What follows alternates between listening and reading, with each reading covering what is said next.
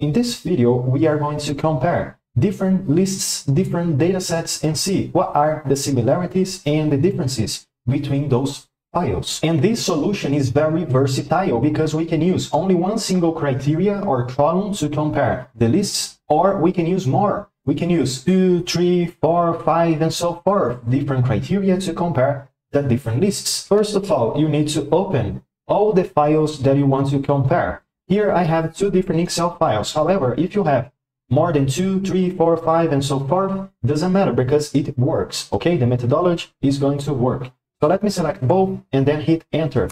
Now that I opened the 2 different Excel files that I'm going to use, I need to append those files together. And if you have 3, 4, or more files, you can do exactly the same. So let me take here February, click, hold, and drag, and that way I can see the other file underneath. And here, let me bring it up a little bit, okay? Now we can see the 2 different sheets. The first one, January, and the second one right here, that is February. I need to take the February, click, hold, and drag, and drop just to the side of February. And that way we can append those 2 files together. So click, hold, and drag, and drop right here. Okay, now we coupled those 2 different files. Let's now understand what I have as the data set, but you can have different data because it's going to work. I have basically a sales report with the order ID, the date, the product name, the brand, and a lot of other stuffs, and then the customer name and the estate. And the thing that I need to do here is I need to make sure the orders that I have in January only stay in January. Those orders cannot be repeated to February and vice versa. So I need to basically count how many times a order in January appears in February and vice versa to know if this order is being repeated. However, I cannot use here to determine whether or not something is being repeated only the order ID. I need to use more information such as the order ID, the product, maybe the customer name, and the estate. Now with those 4 different criteria, I can make sure it's not being repeated. But why should I use 4 different criteria? Because take a look here. In this first order, we can notice that the number is the same.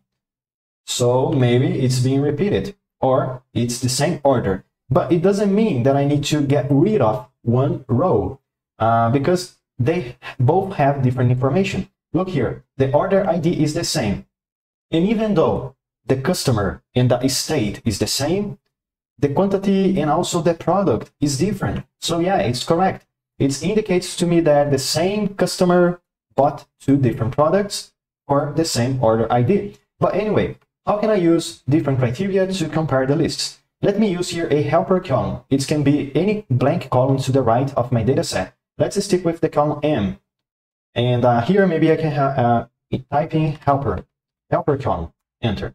And also let me click to select this entire column and highlight with a different color, just to differentiate to the rest. Let me increase the width, okay? And in this helper column right here, what I need to do is equal sign and then append all the criteria together.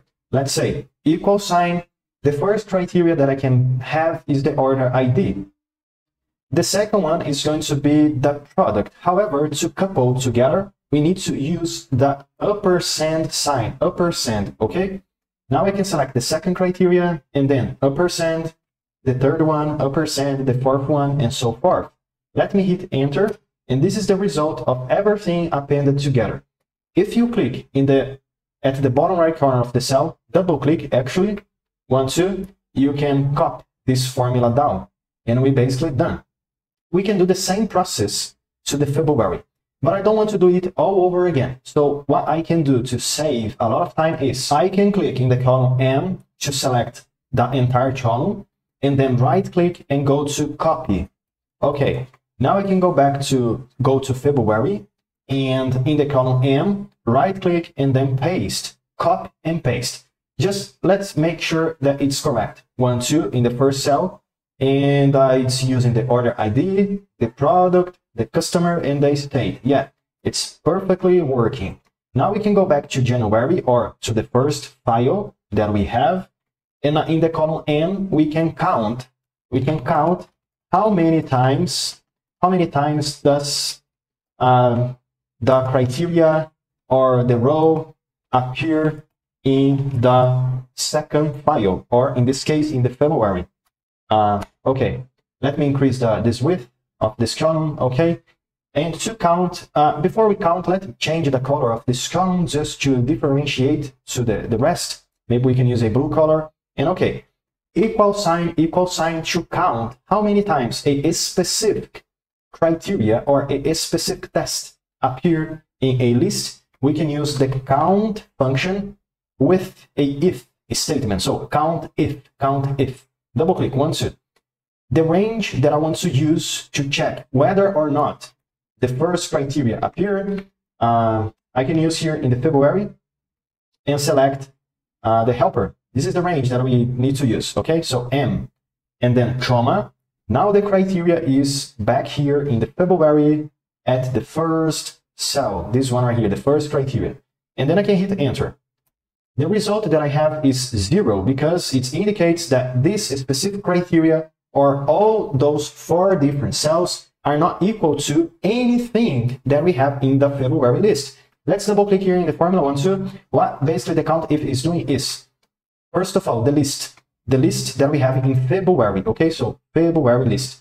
And then the criteria is this one right here. So it's counting how many times this criteria appears anywhere in the list. So because we have 0, it indicates that this criteria does not appear in the list. But let me double click in the cell 1, 2. Okay, 0, 0, 0. Oh, here we have a different result, 1. But why is that?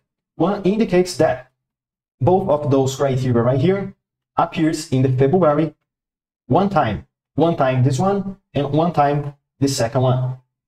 Here we have a different result than 0 and 1, that is 2. It indicates that this criteria right here appears 2 times in the February. And maybe it's wrong, right? Because how can the same order with the same number, the same product, the same quantity appears more than just 1 time? Maybe it's wrong, right? So, okay, with this method, we can see what is being repeated and what is not, what is unique and what is being duplicated, let's say. We can do the same thing in the February and count how many times those criteria that we have now in February appears in the January. So let me use the column M, and here I want to count everything that I have in February that is equal to January. Equal sign, count if, double click 1, 2. The range is the January range. This one, the helper column. Comma, the criteria is going to be the coupled values that we have, and then enter. Okay, the first one is 0, but let me at the bottom right corner of the cell, 1, 2. Here we have 1, 1. Okay. Here we have another ones and maybe some number 2s. Okay. Now we're done. So this is how we can compare the lists. And if you want to check for the rows that are being repeated and for the rows that are not being repeated, let me go back to January, but of course you can apply the same method for any other file that you have. And the thing that we're going to do is we can use the filter tool. So let me click within the data set, and then I can go to data and filter. Now, as we can notice, there is this little box within each one of the headers. But let me go to the count, click, and then I can select nothing but the number 1 and 2, for example. And then OK. And then you can decide what you need to do. If you need to select all those rows, right click, and then delete rows to get rid of these repeated values. Or let me undo this action. You can do different things. You can maybe select those rows and you can highlight with a different color, maybe yellow, and so forth. Let me get rid of the filters now. Click here and then clear filters. That way it's much easier to see what are the values that are being repeated.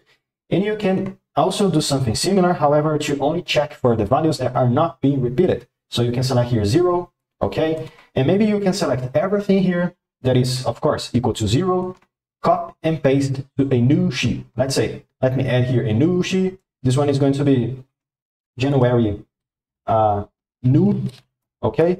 I can take those values right here. I can select everything without the calculations. I think it's not important now, okay? I can right click, copy, go back to January new, right click, and then I can paste. And the thing that is interest is that repeated values are not going to appear in this new sheet. Okay, and this is how we can do it, to check the similarities, the differences, the values that are being repeated, how many times they are being repeated, and so forth. So I hope you guys enjoyed this video, and if you have any questions or any suggestions to the next videos, let me know, comment down below, because every single day has a new video. I see you there.